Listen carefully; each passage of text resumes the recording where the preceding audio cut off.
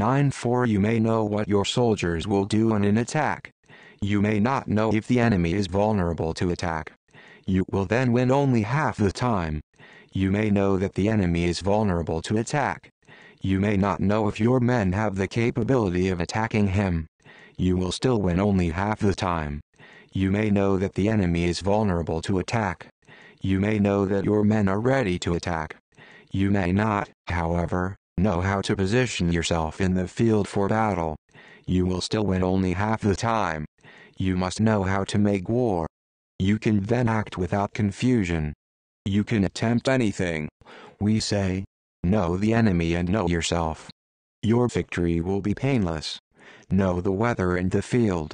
Your victory will be complete.